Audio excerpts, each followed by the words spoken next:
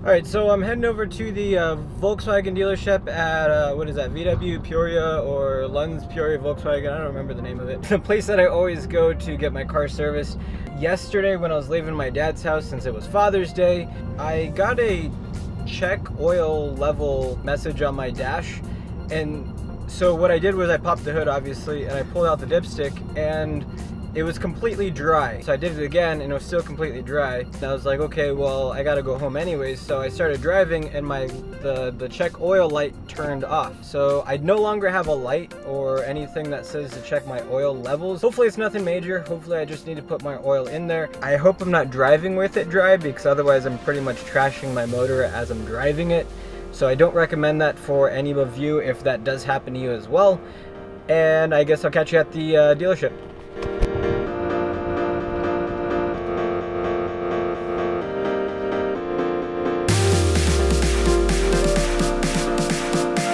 I was telling her that my oil light came on yesterday.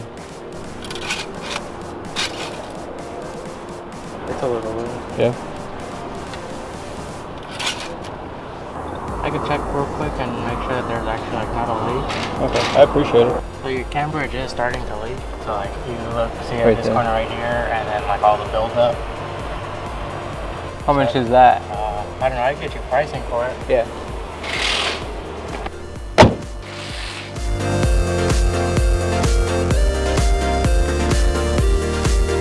Alright, so I'm going to be straight up with you guys. I just finished talking to one of the express service guys over there.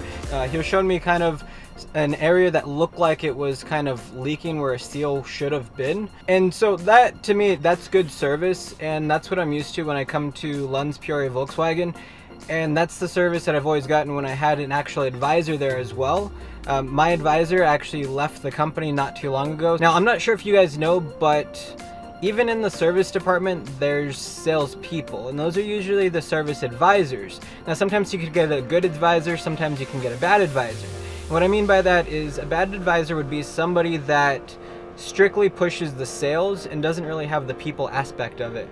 And so after the express service technician talked to the advisor trying to get me an approximate quote of what it could cost if that is what it is, her response is that I need to get a full diagnostic that costs $99.95 in order to determine if that is the issue, which obviously we just saw that there's a leak there, so there's a 99.999% chance that that is the issue. But instead, she kind of pushed the subject and said, we don't know the pricing if that is what it is. Her kind of response with that, and like I was saying, is that she was pushing it that she doesn't know a price range. Really, all I said was, okay, I appreciate it, I'll think about it, and then I was going to walk away when she said, normally what we would see if that is the issue is from $1,200 to $2,400.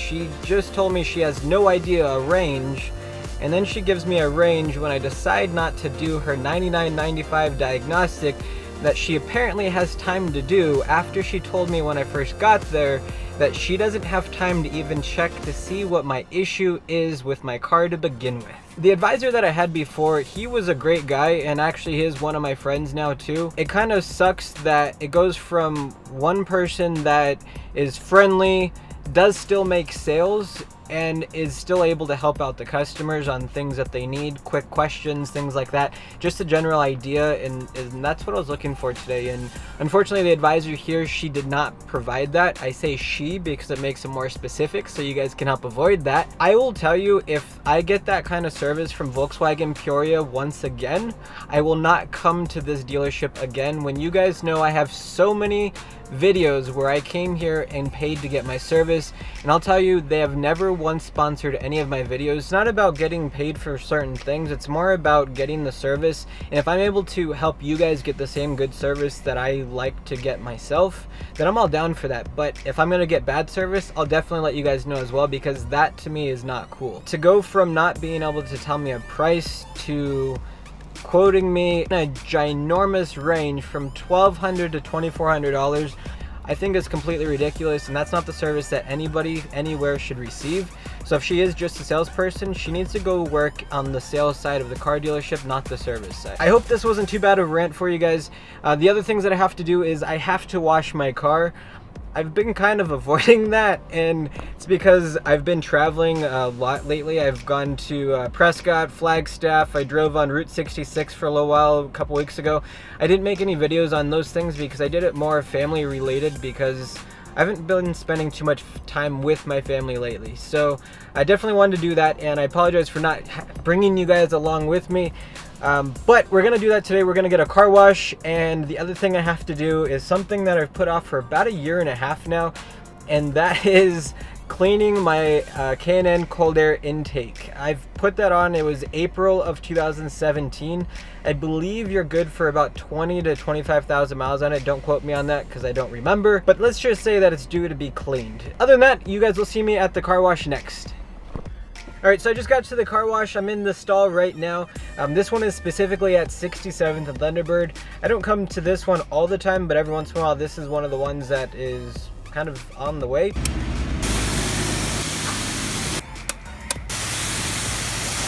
Alright, so I just finished washing my car. Now I just gotta dry it. What I did was I parked in the shadow here so I look like a jackass. But in Arizona, the goal is to dry your car before the sun does. So I have, I don't know, what is that, about 3 feet of sun to before I start getting my car dried by the sun. Look, it's already starting to dry, and it just barely pulled out of the freaking bay there.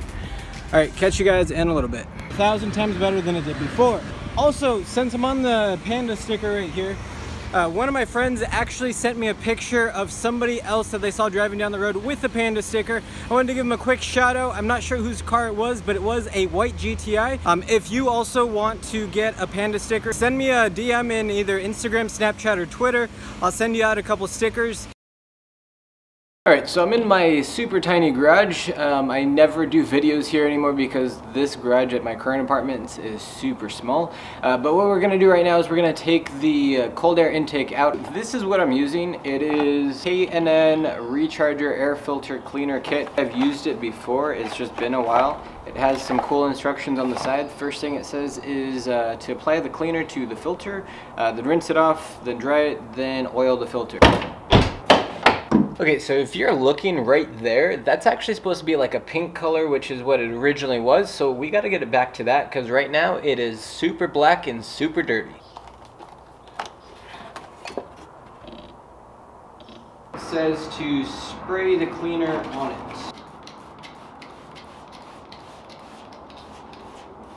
it. Now it says to rinse it off. So what I'm going to do is I'm going to grab this, I'm going to bring it inside because there's no hose spigot or anything by me.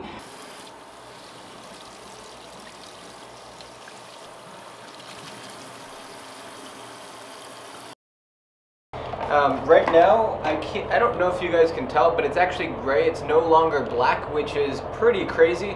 It used to look like this, now it looks like that. That was like a pretty immediate change as soon as I started rinsing it. The last thing that I have to do though is with this oil stuff, it says air filter oil. So I guess you just spray it on. Okay, well it doesn't say how much to spray, it just says oil. It looks like it got every section of it. So I'm going to leave it out there again. It is super wet. I'm going to let it dry. Well, I'll tell you, this looks insanely better than it did before. You can see that it is that pinkish red color that it's supposed to be to begin with. So it took me long enough, but I finally cleaned my K&N air filter. That's pretty much everything that I was going to do for this video, so be sure to leave a like, a comment. Be sure to follow me on my social media. You can find me at FrankieGisMe on Twitter, Instagram, and Snapchat. And thank you again for watching another video by FrankieGisMe, and I'm out.